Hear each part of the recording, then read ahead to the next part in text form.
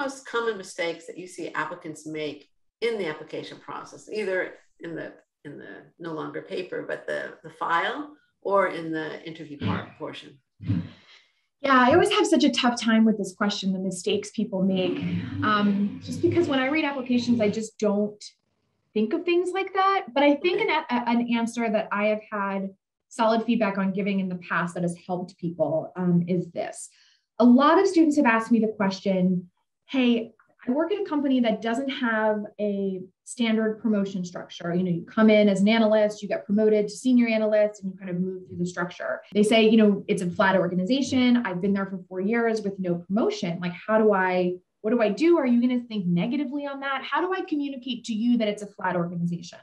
And I say, let's flip the question and let's flip the answer. You don't have to communicate to me that it's a flat organization, but you're a different person now than when you walked in the door 4 years ago. I was like, so your resume needs to reflect that. Okay, fine. You don't have a different title, but you've learned different things. You've become a different person.